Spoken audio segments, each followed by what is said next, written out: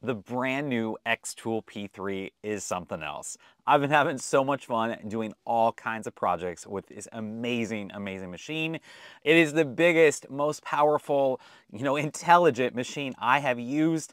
All kinds of new upgrades. So it is 80 watt, it is CO2, it's got crazy power, crazy detail. You can actually swap out lenses. We can cut through leather, acrylic, thick stuff, thick wood without a problem. It's pretty impressive, pretty incredible. We can get really clean cuts on a variety of things. One of the biggest features is this automated positioning system.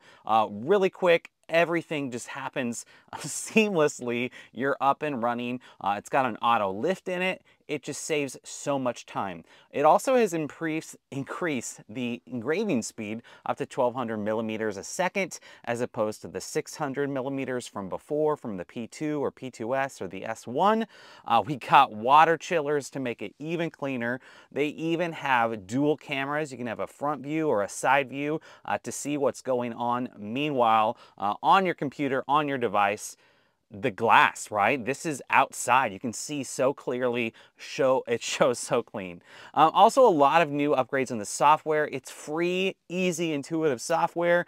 With the rotary attachment, there's a new and improved, lots of new accessories. So you can do full wraps, just great results. But the new tech, amazing, right? So again, we can cut really thick stuff on this one. We have a much bigger bed, so you can cut, you can engrave, you got speed, and it's clean. But if you want to go even bigger, there is an upgraded conveyor. This is the 2.0. Again, you get a great view, a great preview, maximizing the space. It is gonna automatically feed it through. You can even go, unlimited length if you wanted to. Safety is huge, so lots of safety features in here. Fire suppression. They have a new air purifier. So they have the AP2. This is the AP2 Max. This thing is insane. I cut leather. I smelled nothing. I can cut all the acrylics. No smell whatsoever. I have a whole video with way more in-depth look at the projects I made, tips and tricks. Check it out, xTool P3.